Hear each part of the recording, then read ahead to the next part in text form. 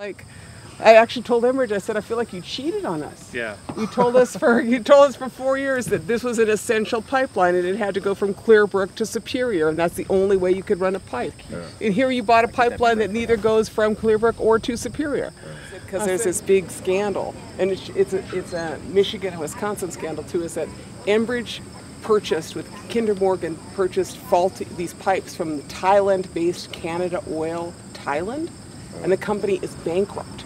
And they're pipes that are, and valves that were found to be faulty. They're cheap. And that's that stuff that's running under.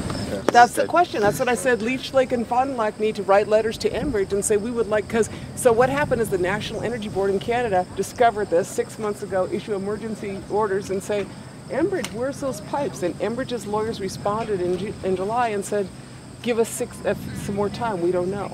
What is the little thing in the news about pulled their applications for permits? Yeah, that's what I did. They pulled their application for the Sandpiper, but they did not withdraw from the Line 3, which is the same corridor. Yeah. And so now they were trying to, they had combined it.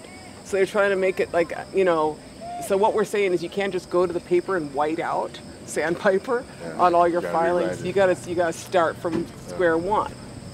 And that's going to be super expensive. And so I've been doing the math on this, but they just lost a $7.9 billion pipeline in Canada, the Gateway. And then this one here, so I'm saying is that no travel consultation. They pulled all the permits on that, the Appeals Court of Canada.